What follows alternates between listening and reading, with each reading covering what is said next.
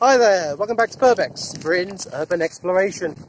Today we are in rural Shanghai and we are going to explore an abandoned science school. I've been in here a couple of times and it is amazing inside here. There's so many things that we are going to see. We're going to have to sneak through this wasteland to begin with and then go through the back fields where everything is dirty and skanky, jump over a huge wall and then be able to try and get inside. All of this before the sun goes down. Time is of the essence right now, so we've got to hurry. I can't wait to get back in here. If you're new to Burbex, Brin's Urban Exploration, be sure to subscribe for great new videos from Burbex, Brin's Urban Exploration every week. Let's go. This place is a little bit tricky to get to right now because it's the end of the summer and things are a little bit overgrown. You can see we're right down by the river right now. It's very fertile around here, let's say. This is the back wall to the school. From the look of this place, it's been abandoned maybe 15 or 20 years. But what I really like about it is that there's just so much stuff left behind. There's things on the chalkboards. There's equipment left behind. It's just a really amazing location. Ah, look, you can start to see the building now. You can see there's a few local farmers. It's the end of the season, so you can see they're burning their crops. Hopefully they're not going to pay attention to me as I climb over the wall over here. One of the reasons that a lot of Chinese cities, especially the rural places, have such bad pollution, especially in the autumn, is that they start to burn off the fields and then the smoke from that just drifts into the cities, which can actually make the pollution really bad. I have a little bit of cover here from this maze. It makes me think of that movie with Kevin Costner, Field of Dreams, where all the ghosts come out of the crops. If you build it, he will come.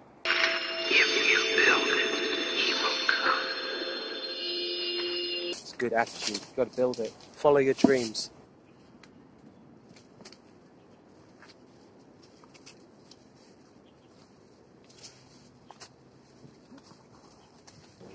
So I'm over the wall now.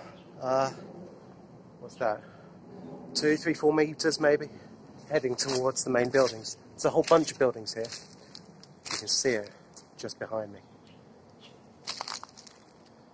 What I'm going to do is go this way and then head to the top floor. A good piece of advice in urban exploration about not getting caught and maximizing your time in a building is head to the top floor first and then work your way down.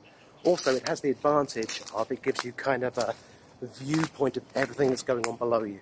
It's much easier to keep an eye on things from the top. Just some quick advice there. Take a look in one of these classrooms. These classrooms are amazing.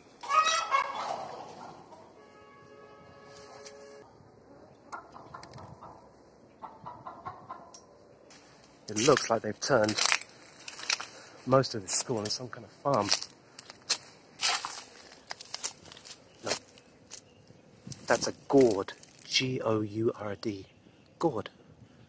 I've actually just seen a farmer going over his crops, so I'm going to have to go another way around. I hope we can get up there.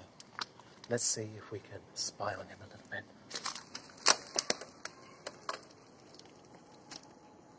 Can you see him over there?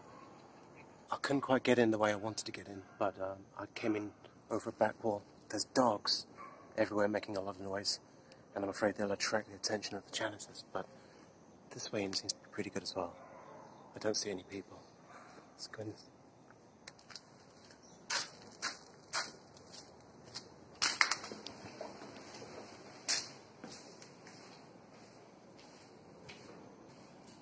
You can see this is the countryside. It's right on the edge of Jiading Industrial Zone, so you can see a lot of factory buildings here.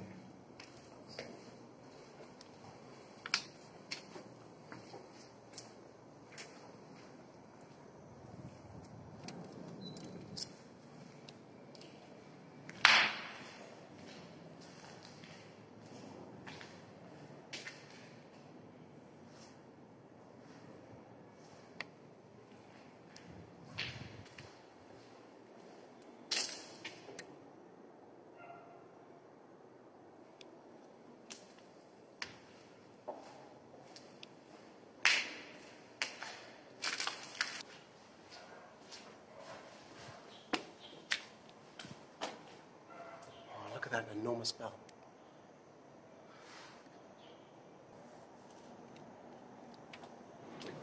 That building over there is the science block, which is where I really want to get into. There's a lot of cool stuff in there. But we're going to have to be super stealth if we're going to get into there.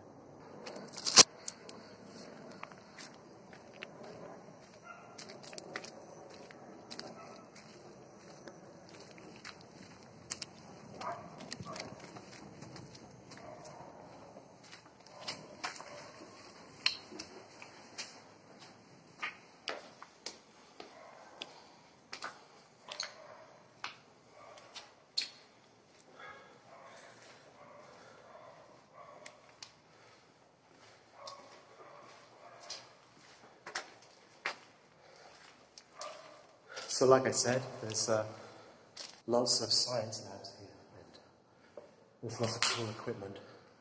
Here we can see Newton, the guy with that apple on his head. I've got Darwin. I think they made Darwin look a little bit too hairy. Maybe the whole ape thing went a little bit too far. They made him look like Dr. Zaius in Planet of the Apes. But the beast could not speak, of course. Thomas Edison. They love Thomas Edison in China. They bang on about him all the time. 99% perspiration, 1% inspiration. I'm getting very sweaty right now, so I've got lots of perspiration. I think I need some inspiration. You can see the farmers have left lots of cloves of garlic out to dry. Chinese people love garlic. In the northeast of China, they'll eat garlic raw.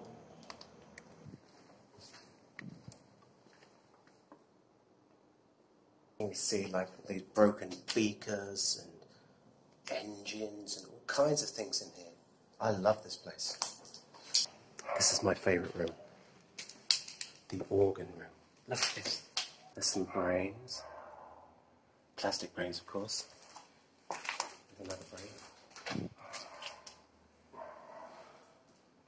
Some lungs. I think if it was Chinese people's lungs, they'd be much blacker than that. Chinese people do love to smoke. Look at this brain. You can take this brain apart. See all the different parts inside. This is my favourite. It's the Neanderthal head. They call that Peking man or Beijing man. Like that was another species of human that they dug up around Beijing somewhere. Look, and there's all these like cross sections of land and water. Isn't this amazing? That brain is super cool.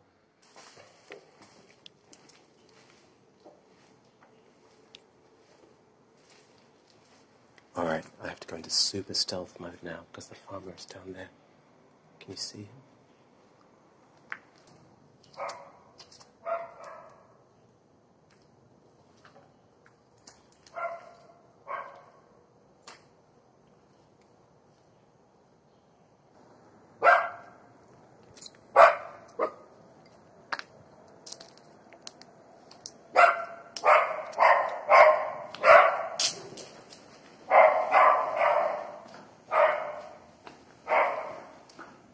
I'm up on the roof right now. I have to be super quiet while I'm up here. I think the janitor might have caught on that I'm here. He was wearing a blue uniform. Did you notice that? A lot of these guys are like security and janitors all rolled into one, and they kind of take care of these places, but at the same time they'll grow plants and vegetables here. From the roof here, you can actually see in that direction that this is the Jingdong headquarters for Shanghai. It's like a Jingdong distribution center, JD. And Jingdong is like the equivalent of Amazon in China. One of the advantages of Jingdong, though, is that you can be assured that the products aren't fake like they are on Taobao or Alibaba. So I prefer to use Jingdong. These are called OHPs. They used to use these when I was a kid. And basically you shine this image up onto a screen. And you can see they got a lot of these kind of communist style ones. There's one with Zhou Enlai. There's like some communists shaking hands with children. It's a very Chinese communist style. This one says, 不乱花钱, don't mess about spending money. What other ones are there? These are great.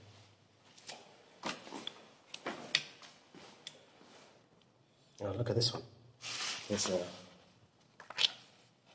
Chinese guy abroad, and then he's dreaming of Tiananmen Square. Don't live for yourself, live for your country. All right. Here's one with a monkey jumping on a boat.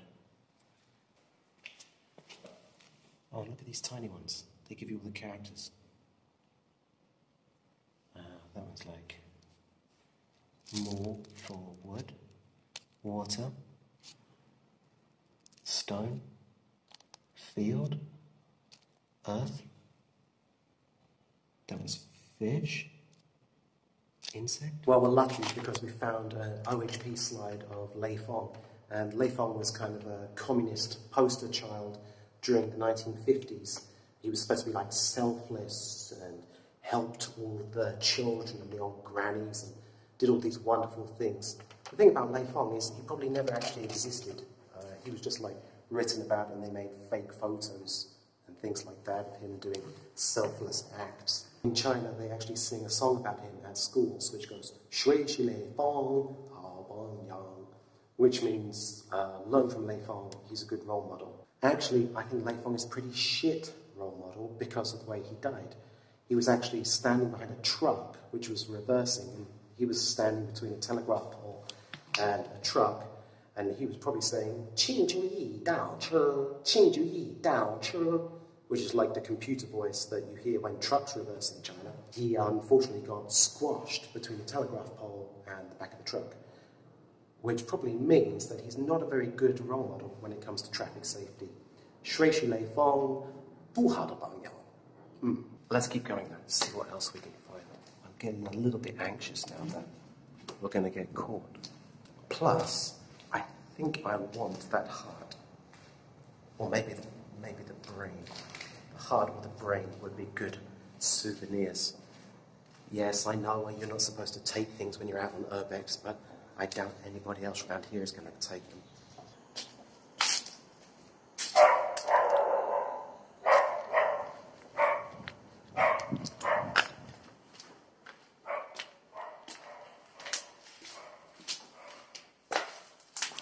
I'm actually pretty happy right now. I've been thinking about snagging that brain for a long time. It's just been sitting there left to rot. Now it's mine.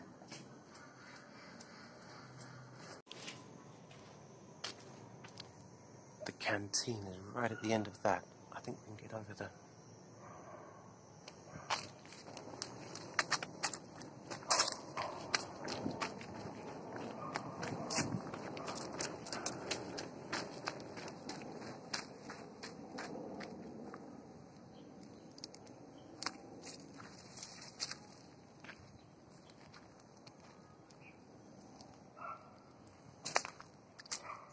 That's the main gate.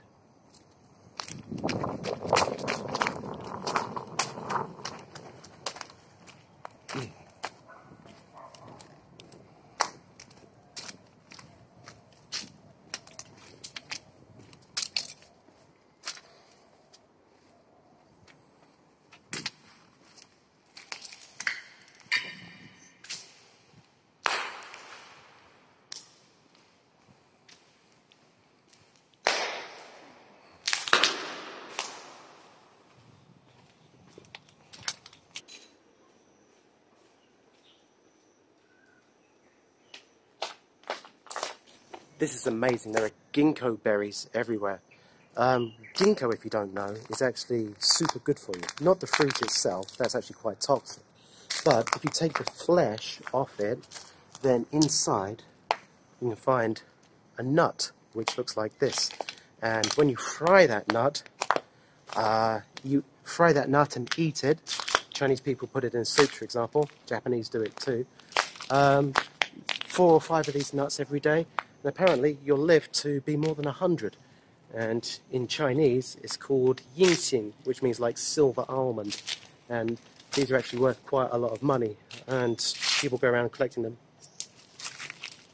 The only problem is that the soft flesh of the ginkgo berry smells like vomit, and to get it off the berry, to strip the flesh off the berry, is a very, very smelly process, and you'll end up smelling like vomit for a couple of days. It's a really distinctive smell.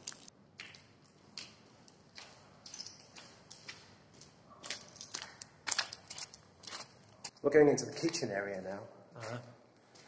It's pretty immense in here.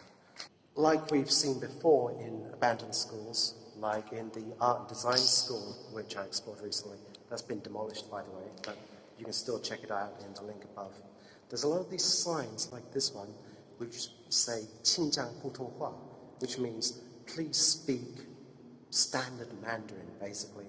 And it's actually pretty tricky to get Shanghai people, especially Jiading people, to speak this language, because it's like it goes against their natural instincts. It's not really what they want to speak. They want to speak their local language. So that's a bit of a struggle that they have in the Shanghai areas. This bit of hair is driving me fucking crazy. If anyone's got any ideas about how to get her to stay somewhere, I'd love to hear them. I'm just going to try and sneak outside again.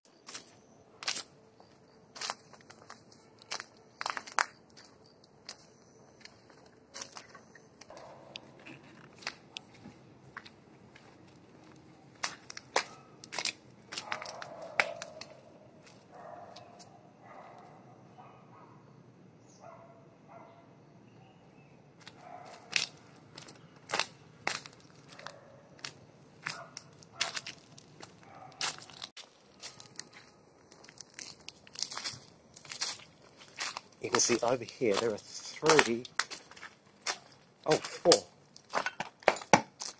four trash cans, and they look like little lions, right?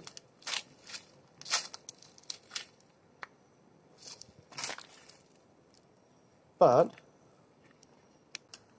even though they look like lions, they are in fact piqiu, and piqiu is one of the 7 sons of the dragon.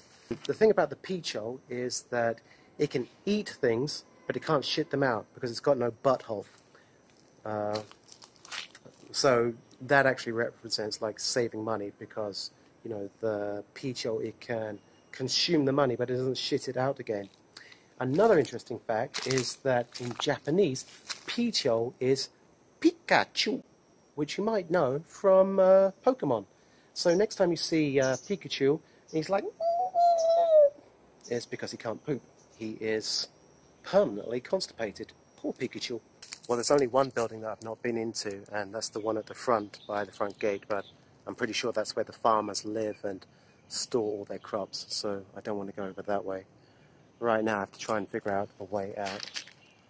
I think round the back is the best way to go. The way in was a little bit tough. Right, how am I going to get out of here? My feet smell like vomit right now.